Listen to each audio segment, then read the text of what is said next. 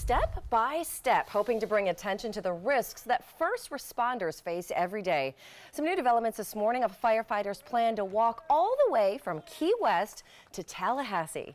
Tom Hill, a retired firefighter from Orlando, finally made it to Tallahassee yesterday. Hill, of course, is trying to draw attention to a bill that will give more benefits to first responders who suffer from cancer. The state doesn't provide, even though these firemen are every day, 24 hours a day, 365 days a year. Every time a call comes in, you go out. It doesn't matter who it is. According to the CDC, firefighters have an increased risk of developing cancer compared to the general population.